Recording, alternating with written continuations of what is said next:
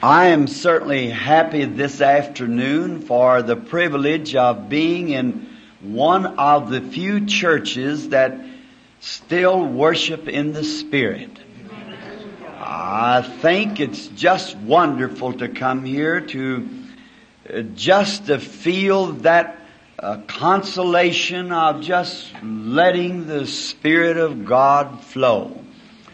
I've had my tape boy here to take those chants of the Lord, the rhythm like of the people as they're moving by the Spirit on tape. I had that for a purpose. I asked him to come for that. And so glad that the Lord permitted it to happen again this afternoon, for I was expecting it. Now, reading this letter from Jamaica, as our precious brother Smith has so graciously did, the two letters, just reminds me of when we were there. You might know that the hope of Faith, is that what your paper's name? The Herald of Hope. That paper did one of the greatest advertising jobs that we had in Jamaica. Brother Smith was better known than anybody on the island, hardly because of the paper. Your paper has a great influence and packs a great thing for the Lord wherever it goes. I held my hand a while ago because it's sent to me. It's certainly a grand paper. May God let it travel to the four corners of the earth and do great work. Long live this church, and may the Spirit never leave it. Don't never compromise with the things of the world. Keep that. If you have to be so poor that there's just 6 of you left, stay right with that spirit. See, just leave that. Just stay right with that worship. You know, today we have so many different programs and so many announcements and so much that just takes up the time, and it takes away that feeling of worship. But I was speaking to Brother Mercer, and I said, you can just relax. Just don't make any effort. Just feel like it's something. I think it would be good for this nervous, neurotic world just to enter into places like this. Amen. It would be healing for them. Just to quieten. Today's been a terrible day for me, and so many calls and so forth, and the phones are ringing everywhere, and I walked in here. Brother Mercer said, "I can tell you're nervous." And I said, "Who wouldn't be?" But now I'm quite just the singing and relaxing, and I just love that. I feel if we should just say amen and go home, the Lord it would pay us everyone to have been here in this wonderful atmosphere. And this is one of the few that's left, as they tell me that all Pentecostal worship used to be like that years ago. Wished it would return. For I think we need to go back to the old path, just where the Spirit has the right of way. I love that. And did you notice, no matter who it was, what message they have, everybody's give consideration. See, just sometimes you see in the church, they'll think maybe some person say that wasn't of the Spirit and just let it go on. But it isn't so with Brother Smith. He just, whoever it is, he just lets, if it's the Lord, it's the Lord. If it isn't, it amounts to nothing anyhow. So he just, I like that. I like that. And it doesn't hurt feelings. It just brings a love, as someone spoke in the word of prophecy a few moments ago. It just makes everybody feel at home. See? And I think that's really nice. May it never cease to be that way, is my prayer. For there's lots of times I like to come in here and just rest. I'd like to come over here and just relax like this for a while. I got it on tape now, so I'll just get real nervous. I'll just turn on the tape and relax. I'll be at Pisgah. Maybe the tape could catch the rhythm of it, and God will furnish the spirit of it. Just to hear it when I feel real upset. Because, you know, there's so many emotions and so many things to detract us from the Spirit today. It's real nice to be here, reading these letters of the healing. And I would like to say this, being this is not any... It's not in the air. I just want to be sure it wasn't on the air. You know, I like to hear them kind of letters because, you see, I'm not no divine healer. I never did claim to be that. And I have no fancy ways of doing things. I've had a lot of answer to prayer, and that's about all I can say. Just God has been good to me to answer my prayer. See? That's all I ever did to anyone, would just pray for them. And I think that's about all we can do, don't you, Brother Smith? Just pray. That's all. God promised to answer prayer.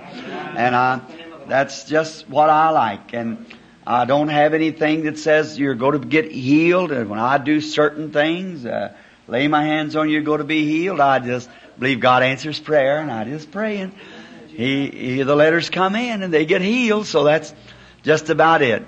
Now, I'm grateful for the opportunity to have to speak to this gathering this afternoon, this fellowship of the Pisgah Church, and I do not know just what it all consists of, but I hear that there's ministers and businessmen and the laity and all of us here together. So tonight, the reason I announced at the Angelus Temple last night what I would do tonight, because I thought I would be late here, usually for the what would I call the discernment or so forth. I usually go to prayer by 3 o'clock and not bothered no more from that on till the time. But tonight, I said I'd take up all the prayer cards and pray for the sick tonight at the temple, and starting a series of messages on Abraham from the Scripture. Now, just before I take my text for a few moments, let's bow our heads again just a minute. Lord, I'm so blessed by being here in Your presence today.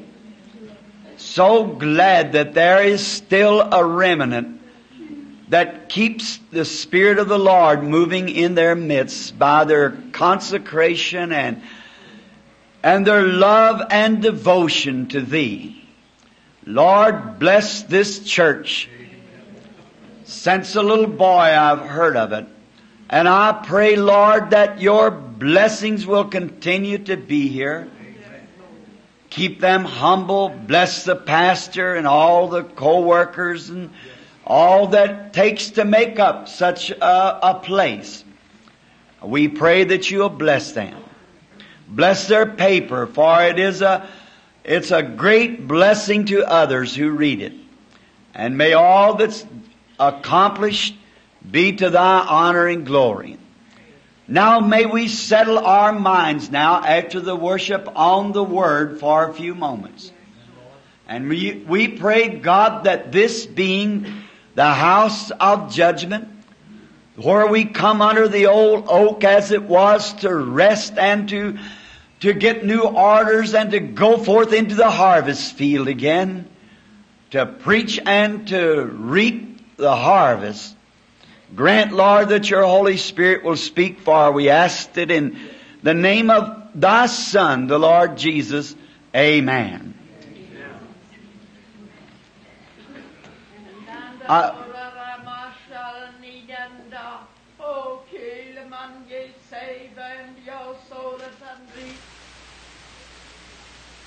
Thank you, Lord. Thank you. For a text, I would like to use the 14th verse of the 22nd chapter of St. Matthew.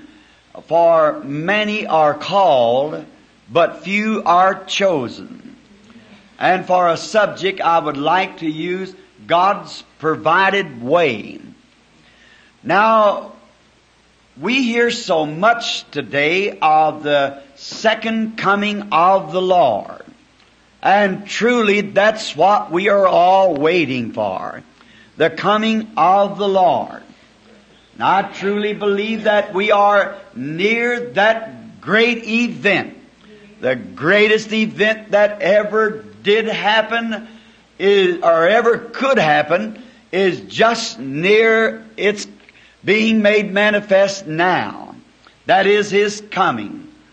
The church has waited for this time for 2,000 years. And we are seeing the unfolding of the Scriptures.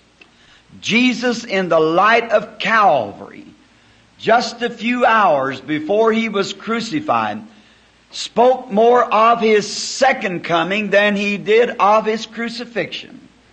So it must be a great thing that lies just ahead. And now that we are gathered, ministers and Christian businessmen, laity, track workers, and the ones who does different types of ministry, I think that we ought to kind of check up while we're under the shade of the cross this afternoon. And that God would give us something in our hearts to go out from here with. Yes, amen. Some time ago I was in Finland, and I was coming down the road in a little automobile. And in Finland the people are poor, and the young ladies are out in the field with the old-fashioned scythe, cradle, to cut the wheat and bind it with some of the sheaves. And many of them had gathered under a great big tree to have their lunch.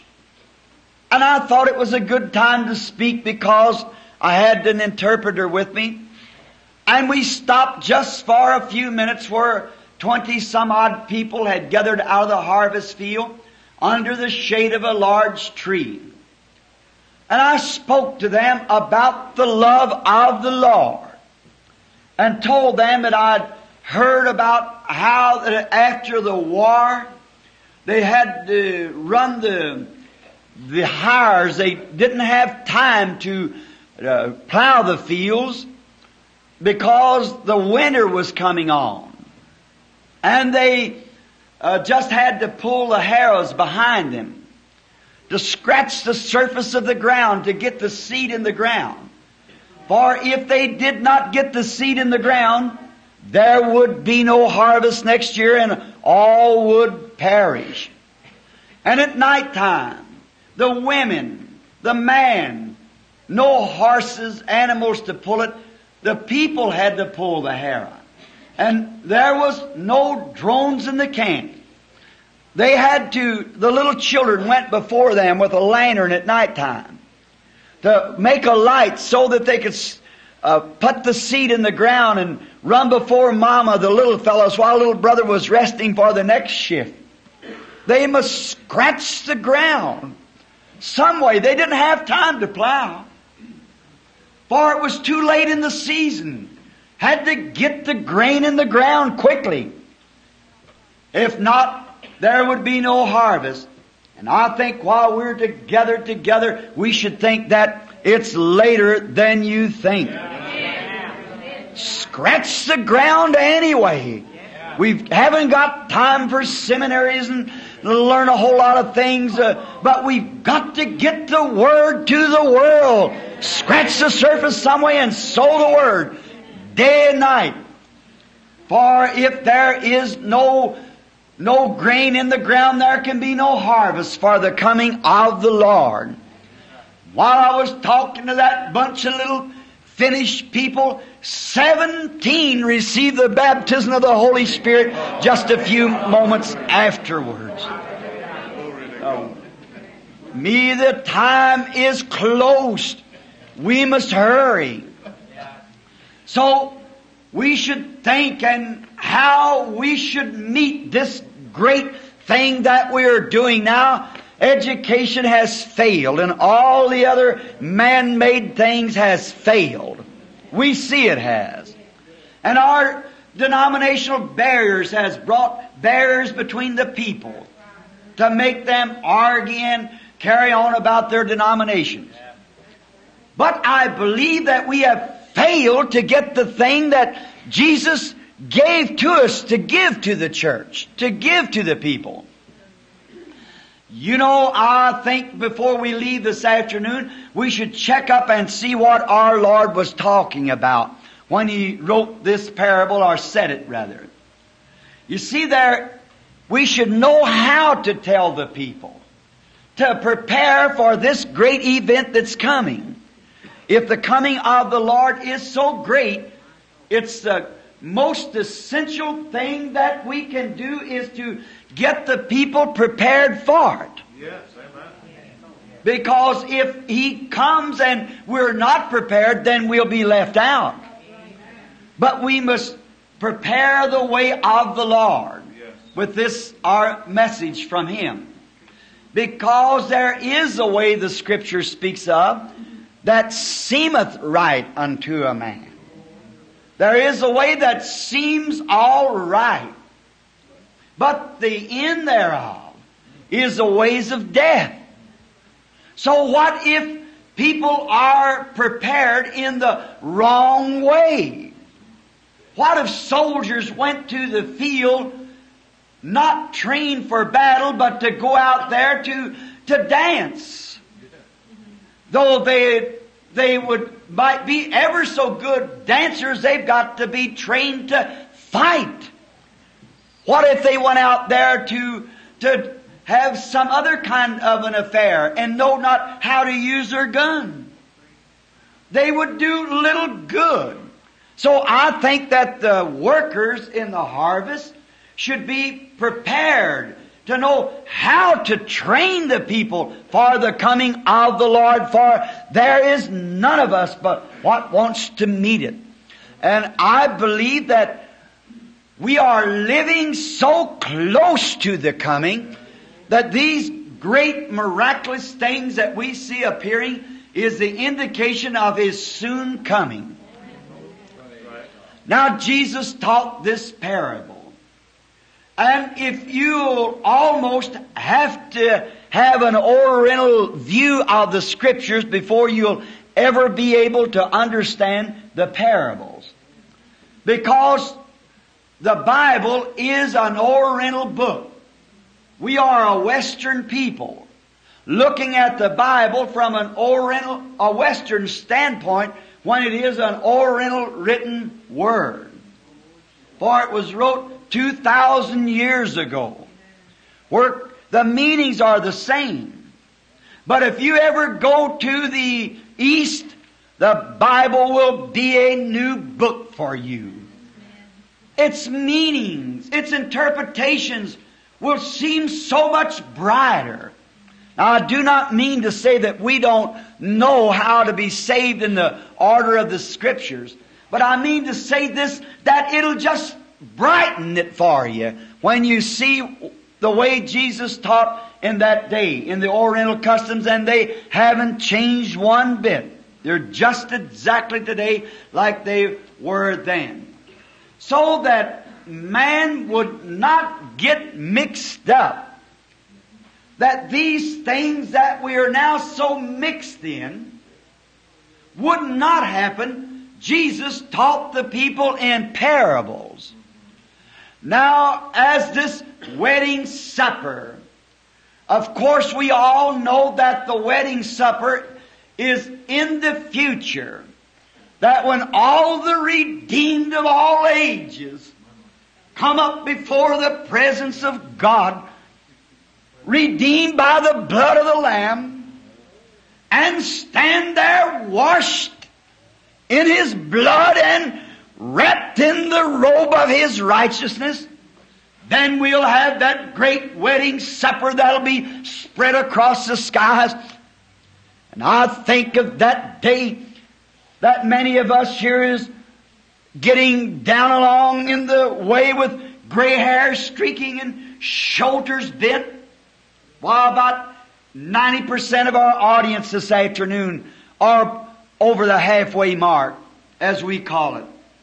And many of you has worked and struggled and done without and sacrificed and to get the message of the gospel over. And I'm thinking about that day when it's all over and the wedding supper is set, and we sit down across the table from one another. I'm sure if I'm blessed by the Lord to get to be there, I look where I say, I met you at Pisgah, didn't I? When we meet one another on the other side. And talk about the times that when we come together like this to take instructions on how to go out and to win souls. And look down along that long line, Papa and Mama and all of them present. If that won't be a wonderful time, that wedding supper. We'll reach across the table and take each other by the hand, grip each other's hands, and I'm sure a little tear will run down our cheeks for our appreciations of God's grace getting us there. Then the King will come out and wipe all tears, as I've many times said, from our eyes. Say, don't cry no more. Them days are finished now. Enter into the joys of the Lord that's been prepared for you since the foundation of the world. And we all want to be there, and we want all that we can get to be there because it's urgent. The time is past and we're waiting for His coming. Did you notice He said when He sent forth first, the first group, they come back and they had excuses made. Oh, they had this or that to do. The King Supper, of course, is God. The Son is Christ, the Son of God. And we, the bride, are the one that's invited. The bride would be the whole earth is invited. Everybody's invited, but there's some things that we've got to do before we can ever attend that wedding supper. In the Orient, when there was to be a wedding, what taken place? The king set the time for his son's wedding. And then it was the son's duty to give out the invitations. And no one could come to that supper without an invitation. And I don't believe that there has ever been a man or a woman that ever walked into a church or come in the presence of God without they were given an invitation to this supper. Now you can take it or you can turn it down. That's up to you. Some people go to church year after year and day after day, revival after revival, and still will not accept that invitation. They don't mean to turn it down, but they just neglect doing it. Did you notice one had something to do? He had bought a piece of ground. The other had bought some ox, and he must go try them. Not like he wouldn't try the ox before he bought them. You see, it's just an excuse. And I know that all you ministers and so forth, and businessmen and track works and so forth, you all find those things. People's got excuses. I've just got to stay home tonight. I can't attend the revival. Just remember, God said they'd do that. They're turning down their invitation. Now, let's look at it again. And one, he did this, his wife wouldn't let him come, and that's another excuse. There should be nothing stand between us and that invitation. If it cost a yoke of ox or your business or your wife or your children or anything, nothing should separate us from that invitation. God's called you to His harvest field or to do something for Him. There should be nothing stand between you and God. It must come first. The invitations given out. Now when the invitations was given out, the excuses was made. Then back they come and said they won't come. Now if you notice, the last time that He sent them out was to go into the hedges and highways and byways, get the lame, halt, and blind, and compel them to come in. For God is determined that His table will not be set and there will be nobody there. God wants His tables full. The fatlings has been killed. Everything's been fixed and everything's ready. And if you'll notice, the last great message that was to go into the highways and byways. Now I like that about this little church here. Feeding the poor, taking in the lame, the halt, the withered, praying for the sick, and leading this little sign here, give me the idea. And the lame shall walk, it said. Certainly, the last calling and the last invitation was a great time to sweep across the country in divine healing. That was the last. And we're winding up the end of that, just pulling in the loose ends right now. So how close is the coming of the Lord? Go into the hedges and byways. Bring them in. Compel them to come. Bring in the lame, the halt, the blind. They have the healing service. The healing service for divine healing is is never the principle of any meeting. It shouldn't be. We don't just take the service for healing only. As Brother Bosworth used to say, divine healing is like the bait on a hook. You don't show the fish the hook, you show him the bait. And he grabs the bait and gets the hook. So that's the way it is by divine healing. It brings the people together. And then the hook is the gospel that catches the fishes for God's kingdom. Now, before anyone could attend, what if you got tonight an invitation to go to the President of the United States and to attend his son's supper, you would say. If the President's son was going to have a supper and you just a poor man out here working for a living like we all do, what a blessed thing it would be if somebody come and give you an invitation from our beloved President Dwight Eisenhower to attend the great wedding banquet that he had set. Now you know that you'd brag about it. Why, you'd go all over Los Angeles telling the people, look what an important person I am. Sure, the President of the United States has invited me to the wedding supper.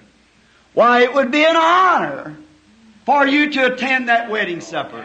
It would be an honor. You'd be a selected person to attend that wedding supper. And I'm sure that the President wouldn't send you such an invitation unless he thought that you surely would accept it.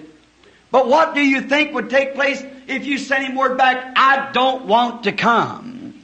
How that would hurt his feelings.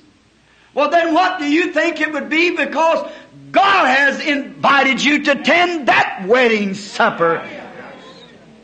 People say the people that's got the Holy Spirit brag too much about it. We can't brag enough about it. It's something to crow about.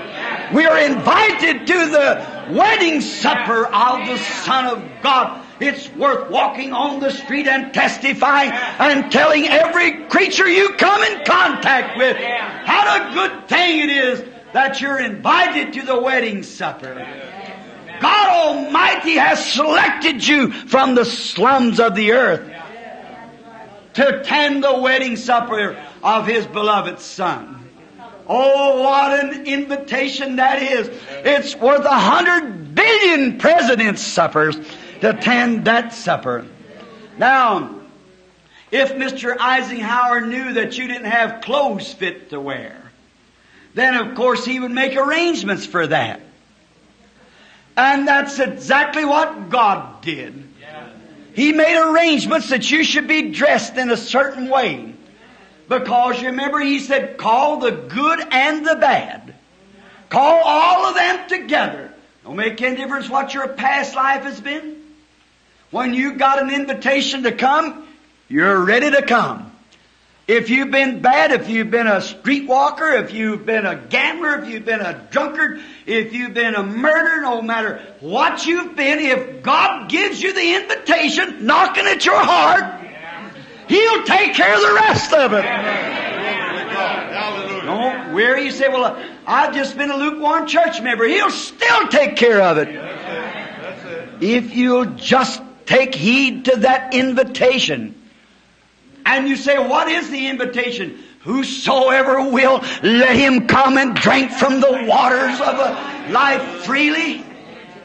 The invitation's to whosoever will. And now, in the Orients, the son that gave whose wedding it was to be, had to furnish the robes. No man could come without first he wore a robe. Here's why. Because if one come, a nice rich woman come with a flowery hats and a rich man come with a tuxedo on, and the next woman come with one of those little, I thought I could think of that. Gingham, whatever what it is. One of them kind of skirts on, and the next woman had on a silk skirt. I'll tell you what this old-time religion will do for you. It'll make a gingham skirt and a silk skirt, put their arms around one another and call them sister, it'll do that. It'll make a tuxedo hug a pair of overalls and holler, brother, I love you. That's what it'll do. It'll take the starch away from you. Yes, but in this Oriental way of doing it, there was robes so that they would all look alike. I'm so glad of that. Even my old Kentucky broke up way, no education, still I can wear the robe because He gave it to me. He invited me and I accepted it. No matter how you might be, the robe covers. It makes the difference. See, is the robe. Now, God made a robe also to cover. That's the blood of Jesus Christ by the Holy Ghost. The robe. Now, when the people come, they brought their invitation. Now, here's where I think that our crude mistake has been. Not us, but I don't mean to say the full gospel. People, I'm not speaking to them, but I mean like with no disregards to ministers, such great man, and man that I honor, and man that I respect with all my heart.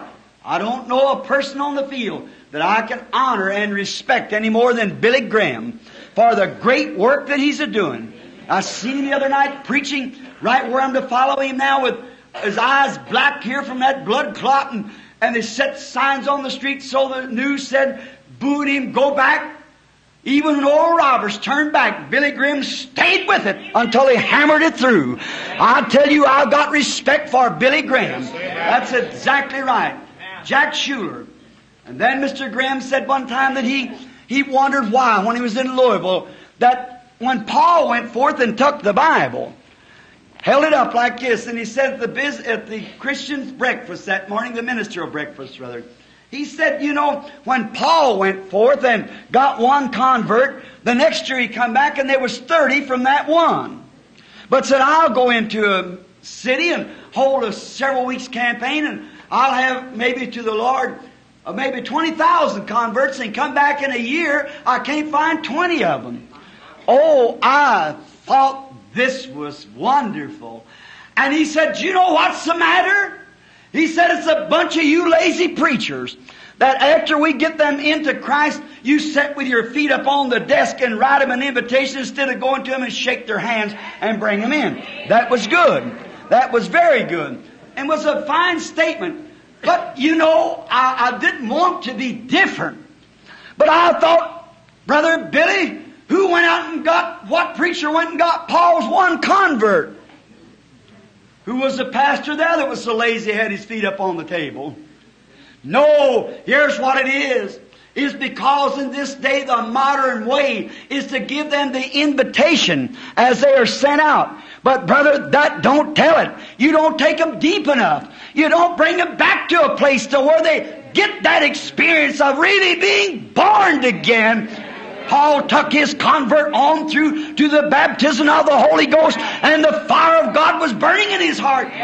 He didn't need any, whether the preacher is lazy or not. He was on the job to do what God, just his heart was burning with the Holy Ghost and fire. He was out to do the job. That's right. The thing of it is today, our modern theologies and theologians and modern church teachings and so forth, we just pass out the invitations. But remember, after they got the invitation in the Oriental custom, when they come to the place to come in, bad, poor, indifferent, all with their invitation in their hand, the Son met them at the door. Glory to God. And he took the invitation and he looked it over and he said, it is nice of you so much to say this way, for you to accept my invitation. Now, I'll see what size you are. And he fit him up in a robe and then passed him in the door to the banquet hall. Glory to God. There's the difference. Peter said on the day of Pentecost, repent every one of you and be baptized in the name of Jesus Christ for the remission of sins, and you shall receive the gift of the Holy Ghost. For the promise is unto you and to your children, and to them it's far off, even as many as the Lord our God shall call. Paul met some Baptists in Acts 19. And he said, have you received the Holy Ghost since you believed? Yeah. They had the invitation. Yeah. But have you got the robe on yet? Have you been invited to the wedding supper? Yes. Then you must be dressed. Would you go to the president's supper up there if he asked you with your hands all black and greasy and you women with your hair hanging down and your face not washed and your old dirty apron on? No, sir. You would be so out of place. And so a bunch of this lukewarm so-called Christianity be out of place when it hits that heavenly place where they're shouting and praising and rejoicing and singing in the Spirit. So out of place. I was preaching some time ago, and a fellow come that would belong to a certain denomination. He said, Billy, I was enjoying your message. But said that woman back there that kept saying, amen, and crying, said, she just like to froze me to death. Said, I'm telling you, shivers run up my back. And I said, if she wasn't doing it, shivers would be running up my back. I wouldn't know where I was. Oh, I love to feel the Spirit of God moving among the people, saturating them with the Holy Ghost. He said, oh, that nearly froze me. I said, brother, if you would ever get to heaven, you really would freeze to death. Because there's going to be shouting and praising God and rejoicing and thousands times thousands rejoicing and singing and praising God when they come into the presence. You might as well get customized here before you get started that way. Amen. Now, the oriental type was for the son to stand there, receive the invitation. Now, John's group had received the invitation, but Paul said, have you been robed since you have got your invitation? Have you received the Holy Ghost since you have believed? They said, we don't know where there be any Holy Ghost. He said, then into what was you baptized? They said, under John. He said, then John baptized unto repentance, saying on them they should believe on Him that is come, that is on Jesus. And when they heard this, they were baptized in the name of Jesus Christ. And Paul laid his hands on them, and the Holy Ghost came on them. You see the difference? Invitations just come. You're invited. But then when the Son met them with the invitation at the door, then He fit them in a robe. Amen. Now I feel religious. Fit them in a robe. Had one there for their size. And He put the robe on them so that everybody would look the same. You see, there's no big guys. Oh, and people begin to say this, oh, if Brother Branham's coming to pray for the sick, that don't have nothing to do with it. I couldn't heal no one. There's no big shots with God. We're all His children, every one of us. There's no difference in us. We don't have to have the biggest campaign or the biggest this or the biggest that. That's carnal. God will never bless. I doubt sometimes a robe being on a person act like that. I tell you, brother, God makes us all the same. All of us are of one when we got the robe on. No matter whether they can't talk and don't even know their ABCs or whatever it is, we're all the same in Christ Jesus.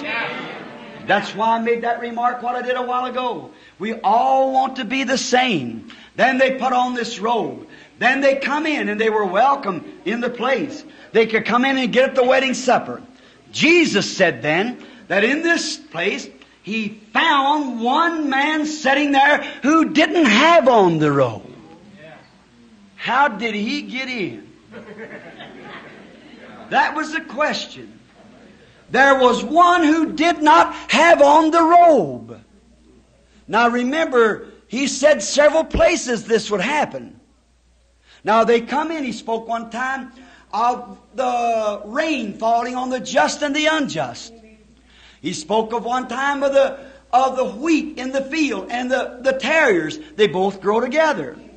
And many will come to me in that day and sit down in the kingdom with the children. And the children of the kingdom shall be cast out. See? Because that they said, Lord, we have did this in your name, and we've done that in your name. He said, I never knew you. Depart from me, you workers of iniquity. That's the same person that he found there without the robe on. Now, sometimes we refer to people like myself going forth and praying for the sick and having a success. That don't mean I go to heaven. See? The person that really gets there was a little surprised when he got there. Man, that day they say, when was you naked, Lord, and we clothed thee? When was you hungry and we fed you? When were you in prison and we visit you? He said, insomuch as you've done unto these, my brethren, you did it unto me. They didn't even think they was worthy to get there. And when we think we're some kind of a big shot, how are we ever going to have a spirit to get there? Sometimes I wonder about the robe then, folks. When we take that attitude that we're bigger than somebody else, better than somebody else, we're a larger number, our denomination's bigger or something, how are we ever going to make it like that when the robe was to make them all look alike? And in the sight of God, we all look alike.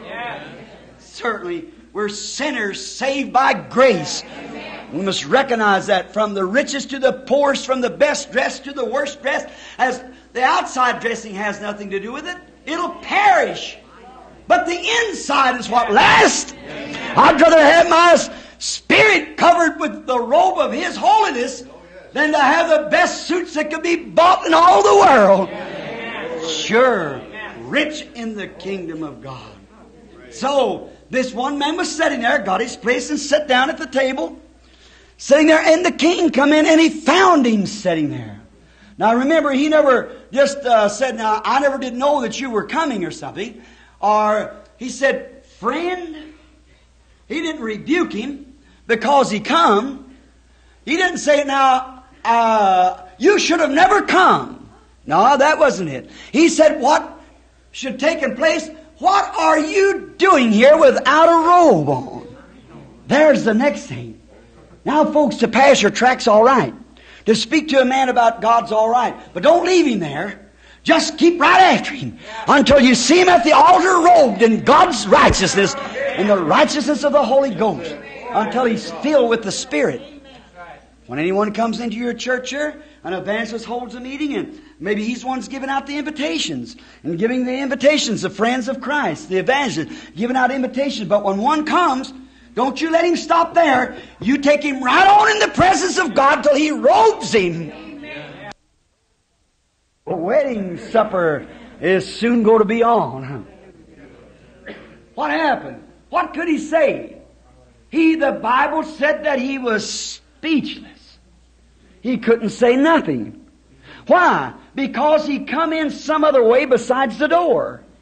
If he come through the door, the Son would have give him a robe. Jesus said, he that climbeth up any other way is the same as a thief and a robber. Now you could get there, you'll be in heaven, but you'll be kicked out again. So what good if they get more hell than ever? It's right to know that you were there to see the beauties and then be rejected. You see what I mean? What is this robe? When you wear the robe of Christ, you should have the Spirit of Christ in you. And the Spirit of Christ will act like Christ. It will do the works of Christ. It will be gentle, long-suffering, goodness, mercy, meekness, patience, with the Holy Spirit, love, joy, peace, long-suffering. That's the Spirit of God that comes when you're robed with His righteousness. His Spirit lives within you. And this man was speechless. He come by, maybe he said, well, wait a minute, I'm a Presbyterian Methodist or I'm a Pentecostal. That had nothing to do with it. See, he didn't come by the door. And he failed to get a robe. For Jesus said, I am the door to the sheepfold. And if you come, you can't come by the Methodist church. You're a thief and a robber. You can't come by the Baptist church. You're a thief and a robber. You can't come by the Pentecostal church. You're a thief and a robber. You've got to come by Jesus Christ. That's the only way you can ever come to Him, is to come by Jesus. And when you pass through Him, He throws His love a robe around you and leads you to the fore, and we're living on the hallelujah side, said the prophet. Coming by the door. He come up man's way. He come up some way the church's way. He come in some other way. See? But God has a way provided. And that way is Jesus. And when you come by Jesus, you take on Jesus by a spiritual baptism. And you're dead and take on Christ by the new birth. And you're born again and filled with His Spirit. And how you know? Because it's your life would compare with those of the Bible. Those apostles who was robed in His righteousness. Then why can't people who claim to be Christians believe in signs and wonders, divine healing, the working of the Holy Spirit? Why, they should do it. The thing of it is, they've come in some other way besides the door. If they come the door, they'd be robed with the same kind of a spirit. They'd have the same kind of life. They'd have the same kind of testimony. They would be the same people. Now you take many times people who climb some other way will have that disgraceful name. Say, that's a bunch of holy rollers. Did you know that's what the apostles is called? Do you know John the Baptist was declared a wild man? Did you know Jesus Christ was declared by the Sanhedrin Council an insane man? Now we know you're a mad. Mad means insanity. You know all the apostles were declared insane?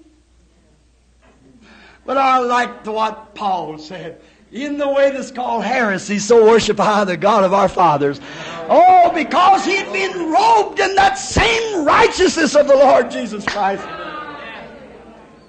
That's what it is today, friends. So many people are trying to get in, but they're not taking God's provided entrance. And if you go any other way besides Jesus Christ, and when the apostles come into Jesus Christ, when the early church came into Jesus Christ, they received the baptism of the Holy Ghost. It made them a different people. It made them act different, live different. Their whole life was motivative different. They had different motives. They had different objectives. Everything was different when they come into Christ. Everything's different when you come into Christ. It makes you forsake the world. It makes you forsake the things of the world.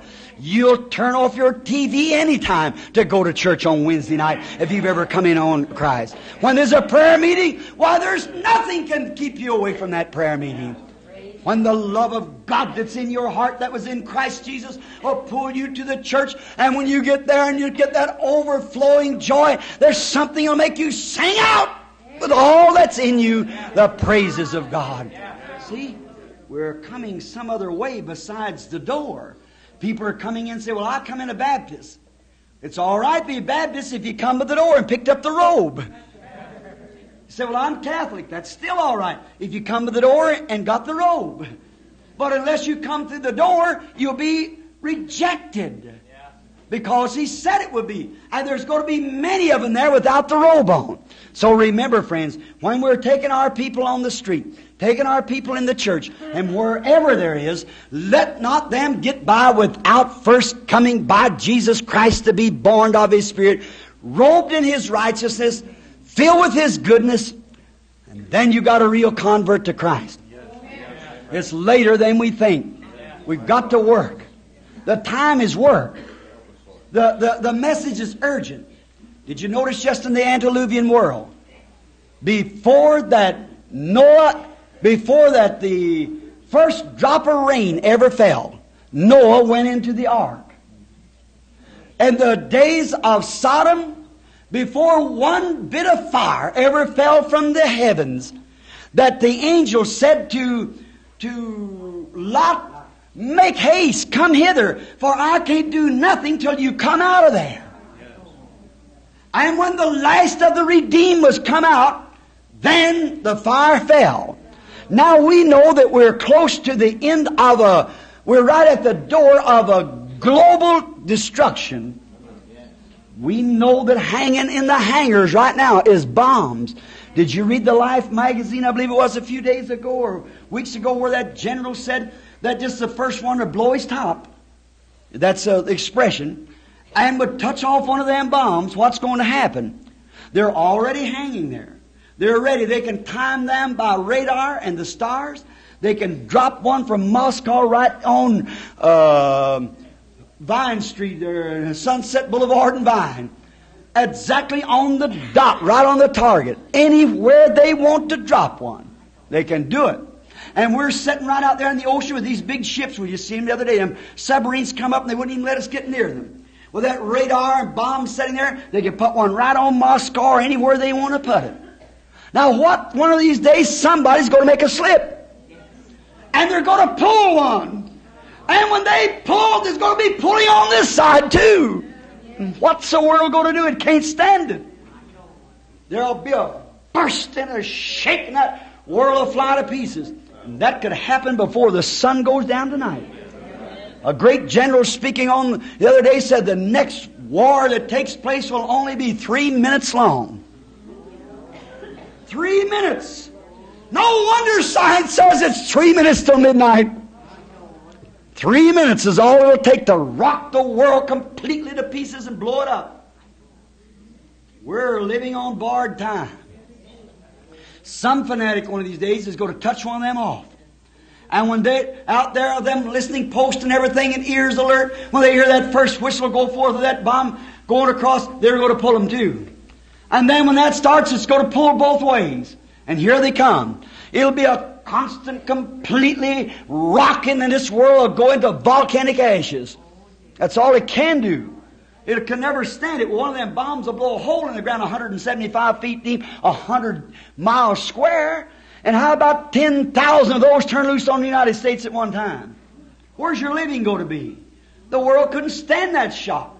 Even now, till the science is claiming that the earth is bulging out in the middle. You've seen that here the other day and heard them talking of it.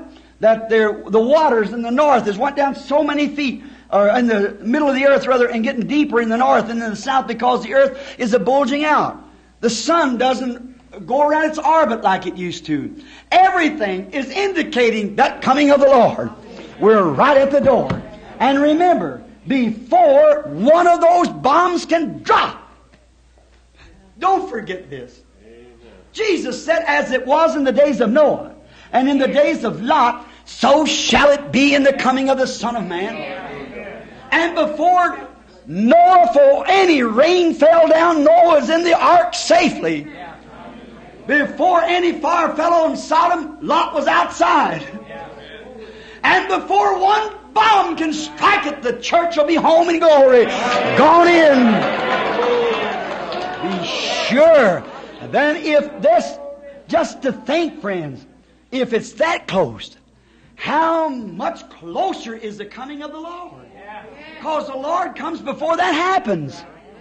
Reminds me of a little story once. All of you know I used to herd a few cattle, and I thought I was a genuine cowboy. And so I remember at a ranch that we was working on, there was the Armor Company owned it, really, and the cattle out there, they was branded, and we grazed them. And so the story goes is before I come on the place, but they had a bunch of young girls, the rancher did, and they were all these little flippy type girls in them days. I think we called them flappers, and nowadays they're called course girls or something. But however, they was flapper mothers is what brought forth course girls. Now what's the course girl going to bring forth? That's what I wonder. I'll preach one of these nights on sowing to the wind and reaping the whirlwind. That's what we've done. Now notice this. Then before that the ranch got all fixed up nice and everything, because the Armour's boy was coming out to visit the ranch out in the west. And they were going to have a big time. Of course, all these girls were going to vamp the head boss's boy, you know. They'd marry him. Well, then they understood it. He was looking for a sweetheart. So they were all fixed up that night, and they was going to really give him an old western reception. And they're shooting their guns and they're having a big time. And they happened to have a girl there, which was a cousin. Her mama was dead, and her daddy was dead. And she had nowhere to go, so she came to live with her uncle. And all that had to do the work was her. The other girls just stayed all prettied up all the time. And she had to do all the work. Many of you may have had that experience, an orphan. It reminds me of the church of the living God. That's right. Laughed at, made fun of all the time. So she had no clothes seeming to clean up in. When the rancher's son come, the owner's son came. So that night they had a great big blowout, and she had to stay back of the bunkhouse. And so when they all got out of the dining room from eating, she went in and got all the dishes and washed them. So it happened to be the owner, Mr. Armour's boy, walked out at the back and was looking. And it was true he was looking for a sweetheart. And he noticed that little girl standing in there washing the dishes. There's something about her that seemed real to him.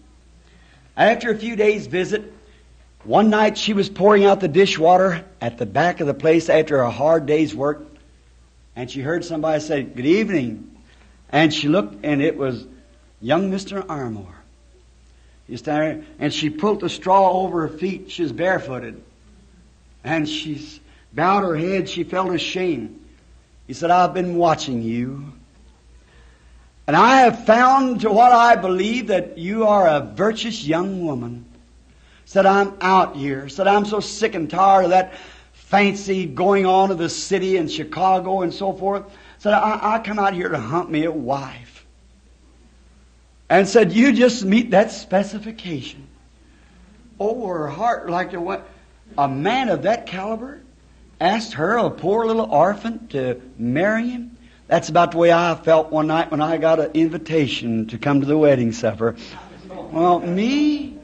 A man like me would have an invitation to come to the Lord Jesus? But he asked me. I imagine just about it, felt about like she did. Who am I? But he told me to come, and I come. Then he said to her, he said, "Now you make yourself ready. 1 year from this night, I'll be back to get you." Said, "Will you marry me?" She said, "Well, of course I would." But she said, "I'm not worthy." Isn't that about the way you felt? "I'm not worthy, Lord." He said, "Don't think of that. I'm not looking for clothes and things. I'm looking for virtue. And I want you for my wife. Will you be?" And he kissed her. And you remember when the Lord put that kiss on your heart, how you felt? Oh, kissed away all my sins and all my sorrows. And he just made something different. He said he's going to bring me to the wedding supper one night. So he said, "Make yourself ready." You remember the Bible said, "And the bride has made herself ready." And the robes are the righteousness of the saints, you see. So that little girl only got 75 cents a week. But oh, how happy she was that year. Just washing and singing, saving every penny she could. Rest of them went to town and bought new packs of cigarettes and what more, and their whiskey, and carried on new decks of cards and had their big time, but she's just laboring away. Why? She was getting ready, making herself ready. And then finally, first thing you know, she got to town and she got the wedding garment and got the money that he sent her and got the wedding garment and come back and did them little cousins make fun of her. That's just about the way some of these cousin denominational religion, social gospel said, "You bunch of little holy rollers." I talked to a girl here not long ago in Oregon. She said she's belonged to another denomination. And she said, "Well, what's tending your party? If they'd be the ones that would be in heaven, I wouldn't want to be there." I said, "You don't have to worry very much unless you change your attitude, see. I said, you won't have to worry very much." She said, "All that they're screaming and carrying on?" I said, "Now wait, you worship Mary. And the Virgin Mary, before God would ever put the wedding garment on her, she had to go up to the day of Pentecost and get so full of the Spirit till she staggered like she was drunk. You ain't coming in anything less." I just remember that. Yes, sir. And that was, as you call, the Mother of God. See? I said, if Virgin Mary had to go to Pentecost and get the Holy Ghost before she could ever go to heaven, you'll never get anything less. Just remember that. That was the Virgin Mary. Oh, that isn't so. I said, "Do you believe the Bible?" Here it is. And Mary was right with them in the upper room. And she got so full of the Spirit until she danced under the Spirit, acting like somebody drunk. And you think you'll get to heaven anything less than that? You'll never do it. Yes, sir. Virgin Mary and all the rest of them had to come the way of the Lord's despised few. So, yes, sir, the people make fun and they call them a bunch of idiots. Paul said in the way that's called heresy, that's crazy. See, heresy is some heresy, crazy, idiotics. Well, we are called that because the supernatural is so much different from the carnal things of this world till it makes people think they're crazy. They said, well, Paul said to Agrippa, said, I'm not mad. He's mad means crazy. I'm not crazy. You think I am. But in the way that's called heresy, I worship the God of our fathers. That's the way I do too. I like that. And the way I like to join hands with Paul. I like to be there that day when I see him robed in the righteousness of Christ. When I see him crowned. Hallelujah. I want to have the same kind of robe on he had. That's the same kind my Lord wore. That's the reason I'm not ashamed of the gospel of Jesus Christ, for it's the power of God unto salvation. And the gospel came not in word only, but through power and demonstrations of the Holy Ghost. That's the way the gospel is. It's a word made manifest in our hearts. Now, this little girl, she got ready. She didn't care what they laughed. Let them laugh if they want to. But she knowed that that kiss at night meant a seal, and so did I. So do you. And everyone that had that kiss of the Lord Jesus that give you the promise, you know what it means. You don't care what the world says. If your cousins wants to make fun of you and say you've lost your mind and you're old-fashioned, just go ahead. That's all right.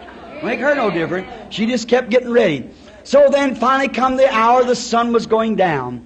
So she robed her little self, you know, and got all prettied up. Oh, my. That's the hour the church ought to be in right now. All robed in His righteousness. Filled with His Spirit. Powered with His being. Walking in the light. Waiting for the coming of the Lord. There she was, got herself all ready, all cleaned and washed and the wedding garment on. And you know what? As they got closer, the more critical got her little cousins. They said, you poor little simple-minded thing. Do you mean to tell you if Armour's son would marry somebody, he would marry somebody like us? Somebody who would fit in his society. Someone who had education, who had some glamour about him. See, that's what the church thinks today, but how far off they are. That's right. Way off they are. And so then after a while, she thought he delayed. It got later.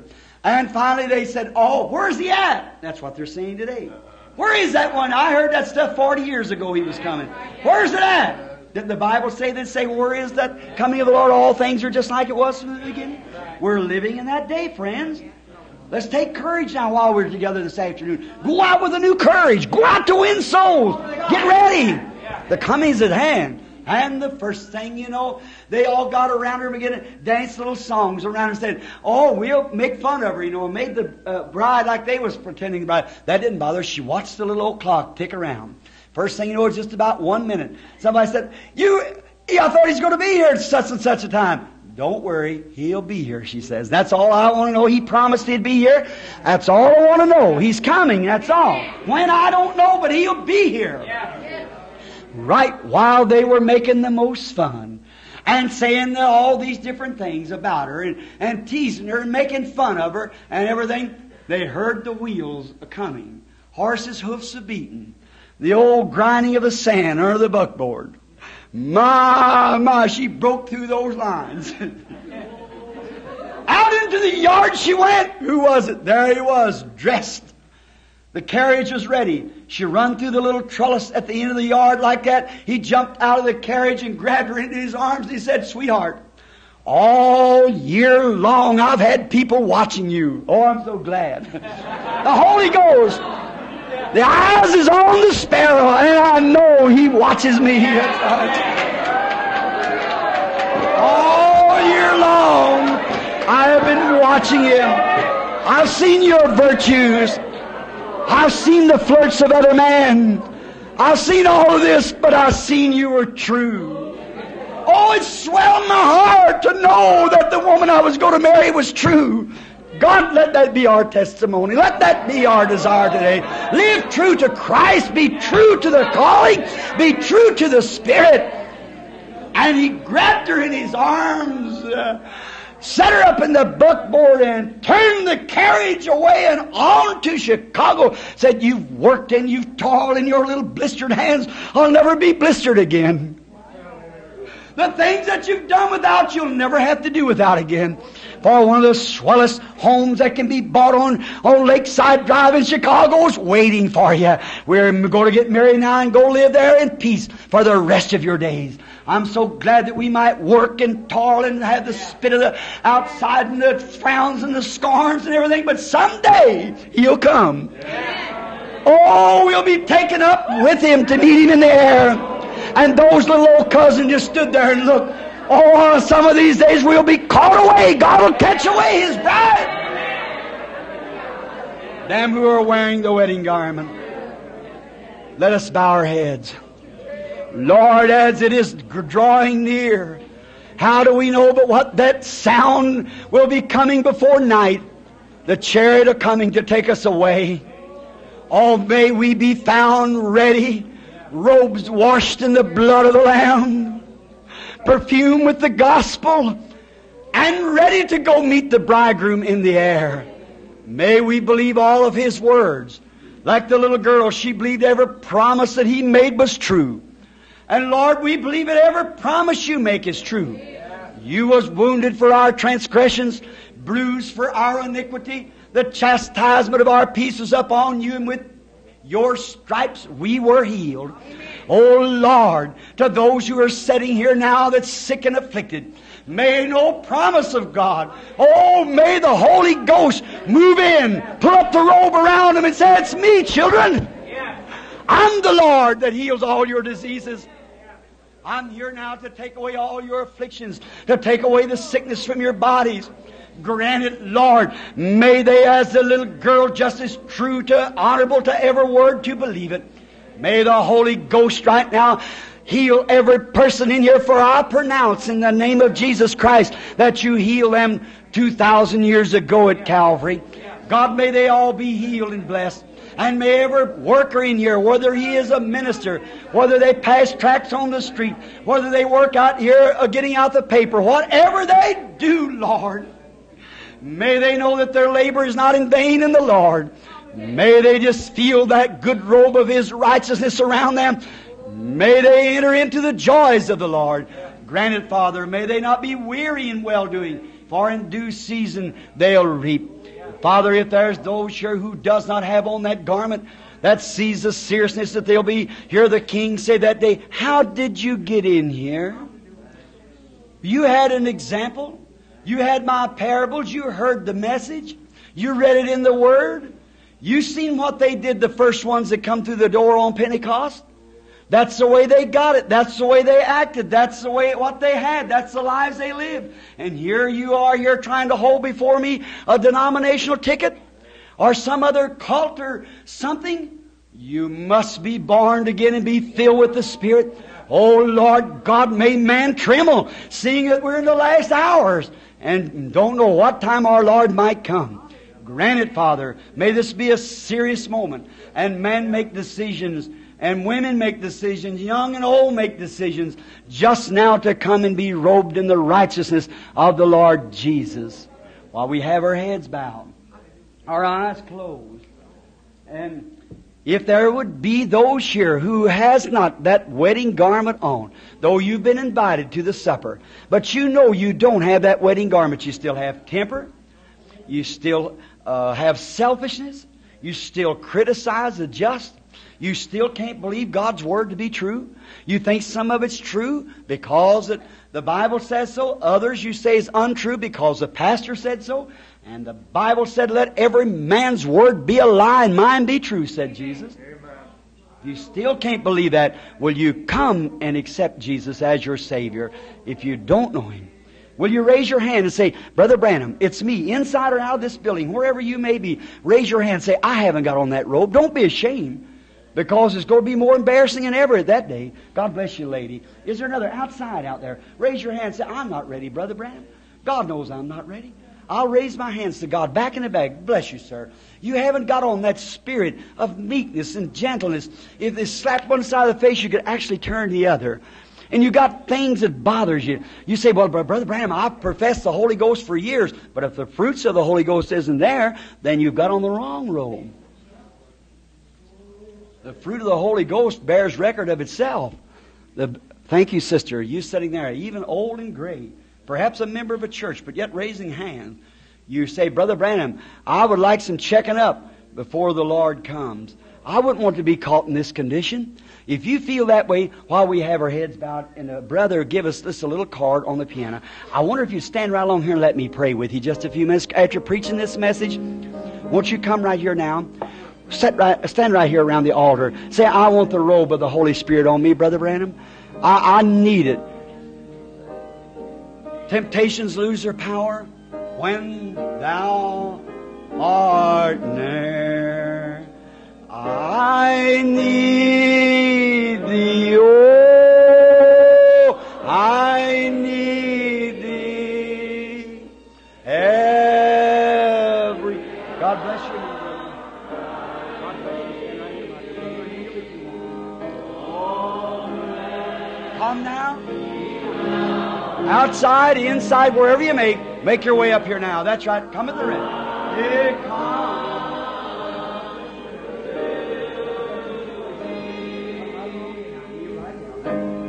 I need.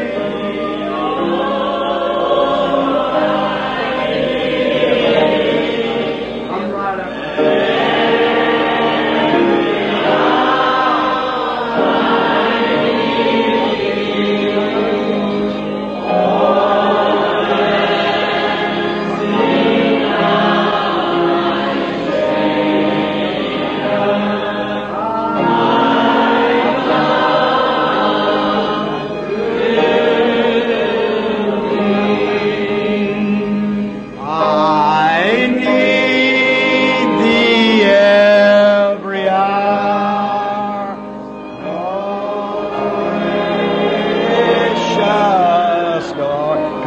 Bring the man right on. Outside too, come right up now. The altar's filling up now. Those who wants the robe of Christ on, no matter what church you belong to, that has nothing to do with it. Come on now, if you're not robed. Maybe your last chance. Oh, I need thee. Every hour. You might say, Brother Branham, I've got an invitation. Come on, get the robe on now then. You got an invitation? Come give in your invitation. Then you're sealed until the day of your redemption. I come to thee. I need thee. Do you need Him now? You're going to need Him someday. He needs you now. I need thee. Oh, bless me now, my Savior. I come to thee. While the music is playing and people are still coming, just come right on in. That's right, from the outside. Come right on. There's some room on the other side of the altar over here. If you wish to get over a little bit, come right down this other way from this other side. Come right in and come to this side here. Kneel right around the altar. You've got an invitation. Sure you have. Now come be sealed. Now, the Scripture, Ephesians 4:30 says this, grieve not the Holy Spirit of God, whereby you are sealed until the day of your redemption. How long? Until the day of your redemption. When you receive the Holy Ghost, you come inside. Like Israel, coming under the blood. They were inside, safely, secured, protected from the outside plagues of Egypt that was going to destroy them. Come into Christ now through the blood. Receive the wedding garment. Christ has given you an invitation to come. Maybe you've held it in some church reverently for years. Come now. Give your invitation to Him and be robed in His righteousness. by receiving His Holy Spirit. Won't you come? When thou art near, I need thee. Oh, I need thee. Every hour I need thee. Oh, bless me now, my Savior. I come to you. Now, real reverently, while the music softly plays, I want to pray now. If all's finished coming, now just remember, Christian friend, this may be the last opportunity. The place where I'm staying, I'm counting the ambulance call since I've been there about 12 days now. There's an ambulance call per near day and night within every 20 minutes. Think of it. Oh, I need Thee, Lord. How long will it be before your time's up? You don't know when. Don't take a chance on this, friend. Oh, if you're here and you know you're not right, have you grieved the Holy Spirit so many times from your heart that He doesn't deal with you no more? I'd burst with the faintest little call. You know, His Spirit won't always strive with man. Someday it's going to quit striving. And He can knock, tell you you're wrong, knock, tell you you're wrong, and you keep wearing it away. After a while it won't come at all no more. I talked to a young girl down the south some time ago in a Baptist church. I seen her sitting back in the audience, and I said, young lady, after the church, while the altar called, I said, won't you come give your life to Christ? Oh my, did she get angry with me. And after the service, she met me at the door. She said, listen here, Mr. Branham. She said, I didn't appreciate that embarrassment, you calling and pointing your finger to me. I said, the Holy Spirit told me to do it. I said, you know you're not right with God. She said, that's my business. I'm too young. She said, I've got to see some life yet. I said, young lady, you may be grieving your Lord from your heart the last time. She said, my father's a deacon in that church. I said, if your father was pastor in that church, it wouldn't make a bit of difference. The Holy Spirit's calling you. You better receive it. It might come a time where you want to and you can't. And she made fun of me. Stuck her damn little painted lips up and turned her head like that, sassy, and walked away. About a year later, is in Memphis, I come down the street and I looked at that same young woman out of a nice home. Underneath skirts hanging down, going down the street with a cigarette in her mouth. And I walked up to her and I said, how do you do? She said, hello, preacher. And she looked at me like that, or she's half drunk. She said, have a cigarette. I said, aren't you ashamed of yourself? She said, maybe, reached down her purse and said, maybe you'd take a drink out of my bottle. I said, aren't you ashamed of yourself? I took her by the shoulder and I said, is your father still deacon? She said, I haven't heard from him for a year. She said, I want to tell you something, preacher. She got out a cigarette, put a little shot of dope in it, began to smoke, and her nerves quietened. I stood on the corner and looked at her. She said, you know what you told me that night with them rose bushes? I said, I shall never forget it. She said, you told me the truth. Said, you can say it wherever you want to. But since that night, I'm going to make a remark now that'll send chills up your back. She said, since that night, you told me the truth, that was my last call. She said, my heart has been so hard till I could see my mother's soul fry in hell like a pancake and laugh at it. It just chilled me. I just turned and walked away down the street crying. I couldn't help it. A fine young lady. My spirit will not always strive with man. If you've got the faintest little call in your heart, bring a cone up here. This is the place. Once more, and then we'll pray. I need thee. Oh,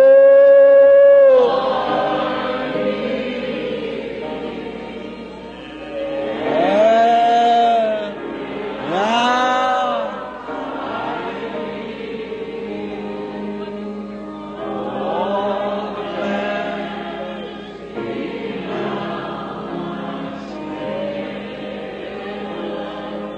A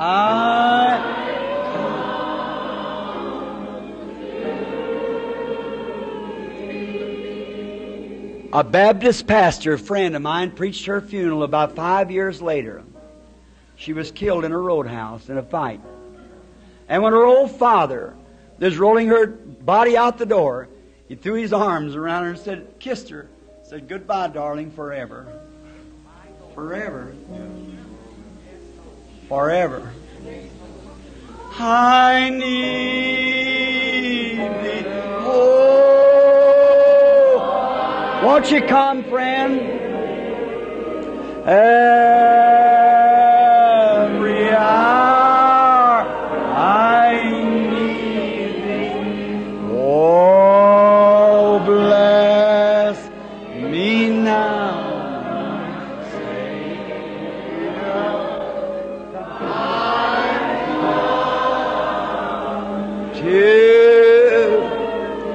Lord Jesus, with all that's in me, I have tried to tell the people that they must be robed in the righteousness of the Lord Jesus. Many of them, Lord, no doubt, as already robed and ready. But here are many around the altar that's kneeling here. Their hearts are now tender. It's tender enough that they could hear the Spirit of God calling. And it's written, no man can come to me except my Father draws him first. Here they are around the altar, ready for the robe now. Won't you, Holy Spirit, tenderly, sweetly, gently, as only you can do it, put your arm around these little ones. Lead them into this experience of the real riches of God's love by the Holy Ghost that will seal them eternally. Then they'll have the assurance that they are ready for the coming. For the Holy Spirit, we're sealed until the day of His coming. Grant it, Lord, while we humbly are waiting, singing songs like there was on the day of Pentecost, singing hymns, worshiping Him in the Spirit, waiting for the Holy Ghost to come upon these. Bless them, Lord. They're the fruits of this message, the products that your Spirit has brought up to the altar. He that will come to me, I will in no wise cast him out. Here they are, Lord, at the door, waiting with the invitation in their hand. Robe each one, Lord. Grant it. Have mercy, God, while we are waiting. Everyone in prayer now for these here. Draw me closer, closer, Lord, to you. Let's sing in the Spirit now till we get the Holy Spirit on these people.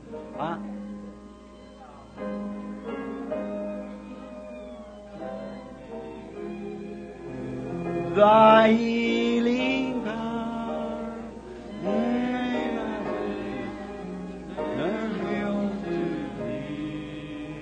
Lord, I commit them into Thy hands, Lord. Grant it, Father, just as do for your glory, Lord. Grant it. Yes, Jesus. Bless you, Brother Branham. Shall we stand, please?